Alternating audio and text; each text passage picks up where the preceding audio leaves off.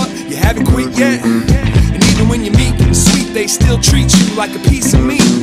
Outrageous, each day this clock tick-tock and you still a waitress, trying to pay them student loans and the lights and the phone and the food and the home. And you ain't quite broke, but you couldn't afford that place on your own. Got a roommate to split the rent with, now you never feel independent, and everything seems so hollow. Cause after work, where'd that smile go? Better bring it back tomorrow. Now pick up the pace and you might make door close.